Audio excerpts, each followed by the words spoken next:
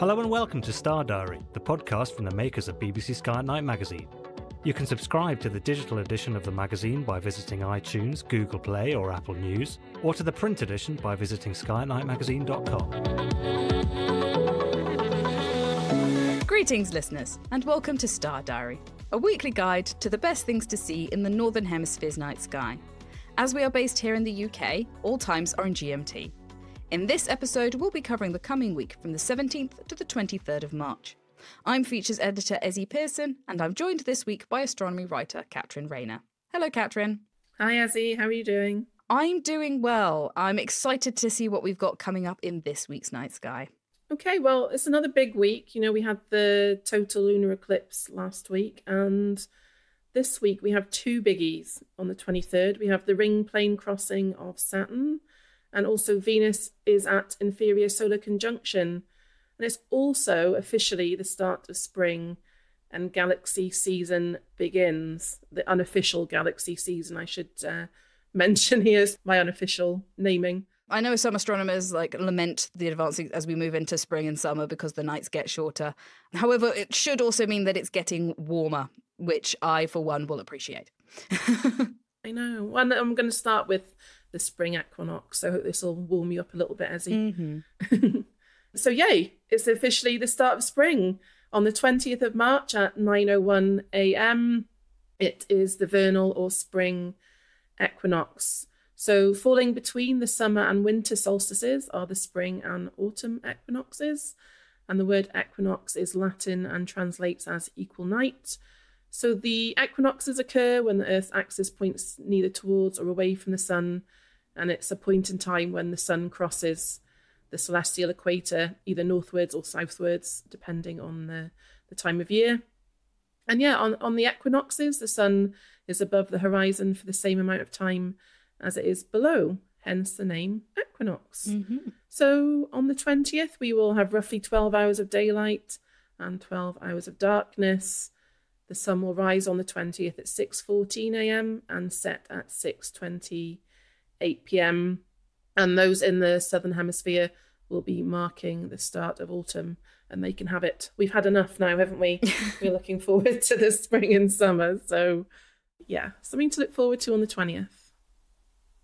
Moonwise, on the 17th of March, the moon will be at aphelion, so its furthest point in its orbit from the sun, and it's also going to be at apogee when it is at its furthest point from the Earth as well. So the moon will be waning. It's going to be a waning gibbous and 89% lit, rising at 22:18 p.m. And on the 20th of March, for those listeners in the southern hemisphere, they will enjoy a lunar occultation of Antares. So the moon and Antares, the heart of the Scorpion, the brightest star in Scorpio, will both be 11 degrees above the southern horizon in the early hours. Sometimes we do find with the media, they hear that one of these things is happening, like an occultation is happening, and they pick up on it, and they don't always understand that it can't be seen everywhere. So it will only be visible from the southern hemisphere. But for those of you lucky enough to be down there, I hope it looks good for you. In the northern hemisphere, Antares and the moon are going to be very close together. So yeah, just because you don't see the moment the star disappears behind the moon, you'll see them getting closer to each other and then further apart on the other side. So you can still see the two together. Yeah, and they're pretty much right opposite each other, aren't they, there? Mm-hmm. So yeah, it'll be a lovely sight to see. And on the 22nd of March, the moon is at last quarter and will be 53% lit, rising in the early morning just before 3 a.m. and setting after 9 a.m. Solar system-wise, we'll start with Neptune. You know, we can't see it at the moment, but on the 19th, the ice planet will be at solar conjunction, meaning that it is extremely close to the sun. But over the next few months, as Neptune moves away from the sun, it will become visible again in the pre-dawn sky. And on the 23rd, this is it, Ezzy, you know, this very exciting event that we won't be seeing. I know. It keeps happening. It does, I know. It's so annoying, isn't it? I just feel like we're always missing out. But it's not, no one's going to see it, are they? No.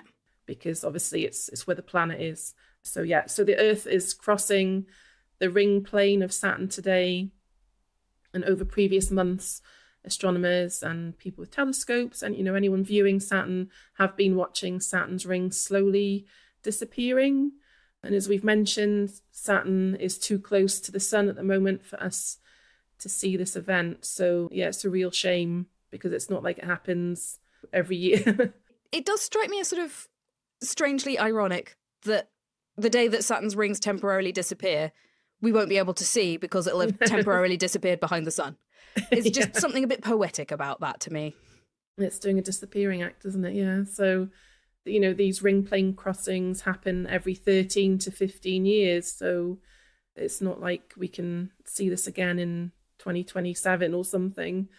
But in simple terms, you know, when we view Saturn from Earth during a ring plane crossing, it does look like the rings have disappeared because we are looking at the planet edge on. And this is because, just like Earth, Saturn's axis is tilted.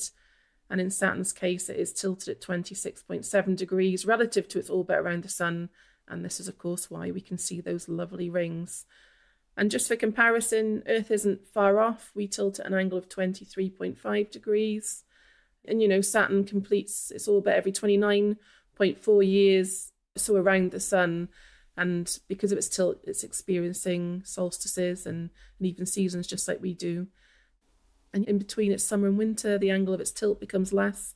And from Earth, we see the planet side on during its equinoxes. So at these 13 to 15 year intervals, the rings are edge on to the sun rather than tilted. And that's why it looks like the rings have disappeared.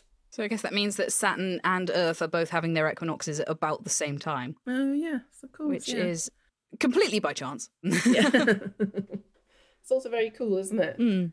But yeah, it's a shame, you know, as we say, because when these ring plane crossings happen, there's some really great opportunities to view Saturn's moons, and moons have been discovered during these crossings because, in effect, the rings, you know, well, they're very, very bright, aren't they? Yeah.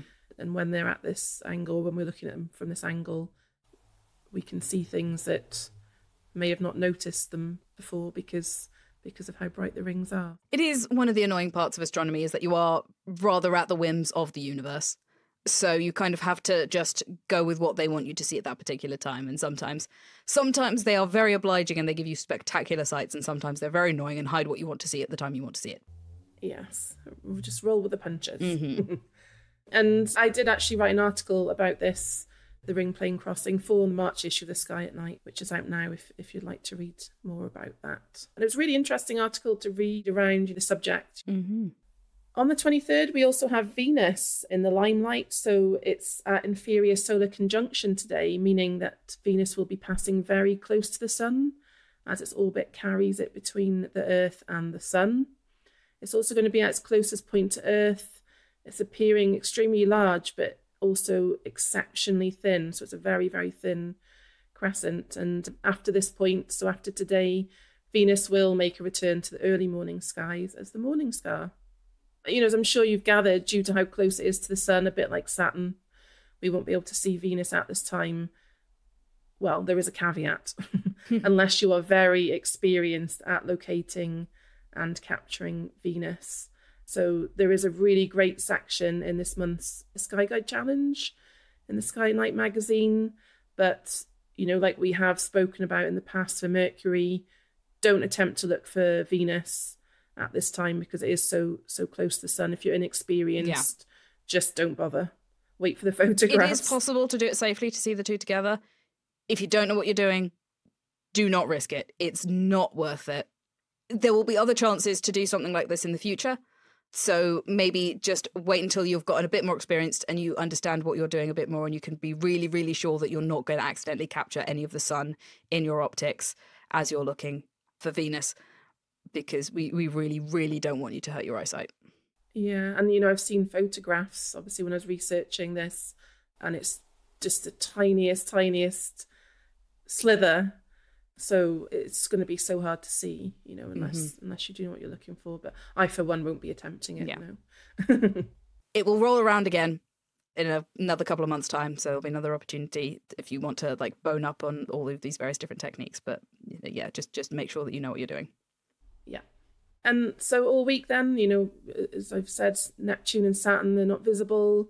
Mars remains in Gemini all week. It's pretty much visible all night long, and by the end of the week sets about 4:15 in the morning. Uranus still hanging around, can be located below the Pleiades and by the end of the week sets before midnight at 11:24 p.m. Jupiter in Taurus, still prominent in the night sky, but obviously it's setting earlier, so by the end of the week it will be setting at 1:10 a.m. Now, as I mentioned at the beginning, galaxy season.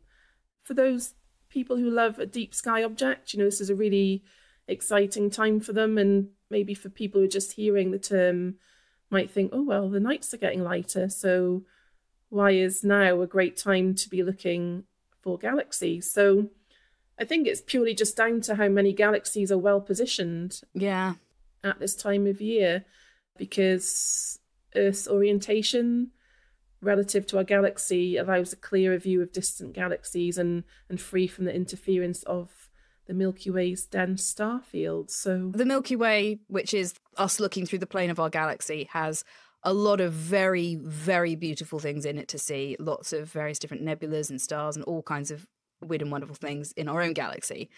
Unfortunately, it also means that there's a lot of stars and dust and other gubbins blocking your view further out into the universe. Yeah, and observers can spot some of the most prominent galaxies in the sky. So you've got the Whirlpool Galaxy M51, the Sombrero Galaxy M104, and the grand expanse of the Andromeda Galaxy M31. And I think one of the most popular, perhaps, group of galaxies to look out for is the Leo triplet. So these are all spiral galaxies in the constellation of Leo. And in a really dark sky spot, you can view these galaxies with a pair of binoculars or small telescopes. So, yeah, it's a great time to get out and try and spot some of these galaxies. So, yeah, and like I said, it doesn't matter if you've got binoculars or a telescope, as long as you're somewhere dark enough, especially if you want to try viewing with the binoculars, then there's plenty to see. And in a preview of the April issue of Sky at Night magazine, we actually have a feature on the realm of galaxies coming up, which is in Virgo. And there you're looking at what's called the Virgo supercluster. So it's this massive cluster with a whole bunch of galaxies all in the same area of sky. And we've given you the highlights of some of the biggest and the best to go and see in that particular area of sky. So now is a great time to go out and see galaxies. And hopefully if you manage to get out there and see any or capture photos of any, because they're always great photography targets as well. Bit of a tricky one. Sometimes you have to get quite a lot of light to be able to image these things. But you've seen some absolutely fantastic results. And if you do take any particularly good photos, as always, we love to see them. We print the best ones in the magazine. Send them in to us at contactus@skyatnightmagazine.com. I've put a link in the show notes below. There always is, telling you where to go to submit all of those great photos. And hopefully we'll see some of those coming in the next couple of months. But thank you for taking us through all of that, Katrin. Lots of wonderful things to see, as always. And if you want to keep up to date with even more stargazing highlights, please subscribe to the podcast, and we'll be back next week with even more stargazing tips. But to summarise this week again, we start at the 17th of March when the moon is at aphelion and at apogee. On the 19th, Neptune is at solar conjunction. It's not visible at the moment, but it will soon become visible in the pre-dawn sky. On the 20th, it is the spring or vernal equinox. Autumn and Antares are close together in the early morning sky, and those in the southern hemisphere will enjoy an occultation of Antares as well. On the 22nd, the moon will be at last quarter. On the 23rd, it is the ring plane crossing of Saturn. Unfortunately, it's not going to be visible from anywhere in the world due to Saturn's proximity to the Sun. Also on that day, Venus is going to be at inferior solar conjunction, but do be careful if you're trying to see that one because it is very close to the Sun.